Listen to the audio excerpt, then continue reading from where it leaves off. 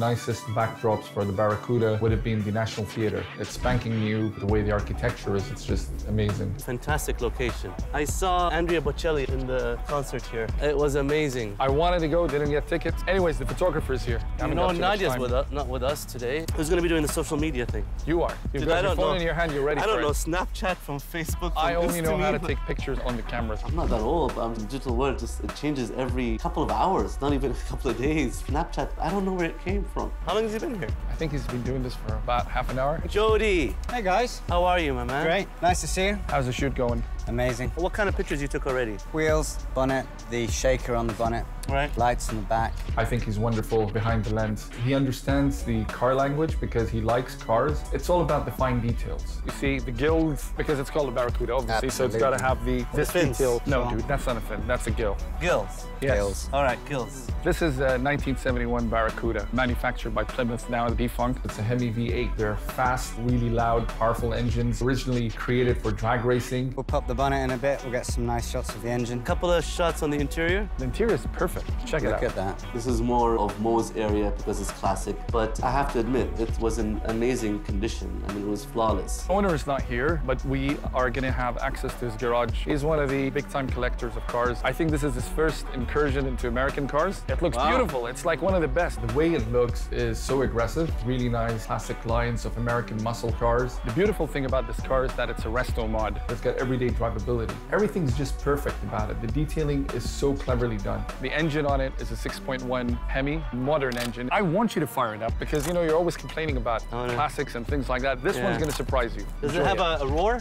Find out for yourself. It's like brand new. Woo! Nice. Yeah. I told you, you're going to like it. I love it.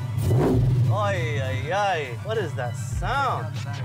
Here we go. The roar, amazing. The engine was completely overhauled, and this is some of the skills that we have in this little tiny island that we call Bahrain. See, now that is a joy to drive on the road. With that sound, amazing. I wish we could record that sound for the magazine. Really? Like, you know, a soundtrack that you open came... the magazine and go, whoa, yeah, something like that. For one of the special editions. Jody's really enjoying shooting this. I can just see that.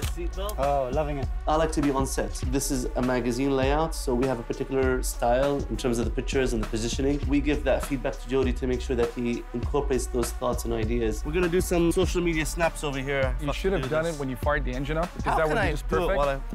You're gonna need a ladder to get me in. Oh God, it was a total disaster. He doesn't even know how to operate a camera. Where is Nadia when we need her? Mo, I can't see you. All right.